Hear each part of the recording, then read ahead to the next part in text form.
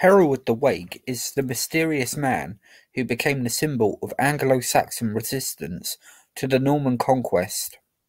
After the Battle of Hastings, many Anglo-Saxons chose to leave England rather than accept the rule of William the Conqueror, and some even travelled as far as Constantinople and the Byzantine Empire.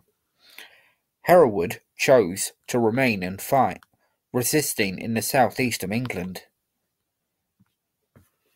He sacked the abbey at Peterborough, and then, after his brother had been killed by the Normans, Hereward tracked down the culprits and returned the favour.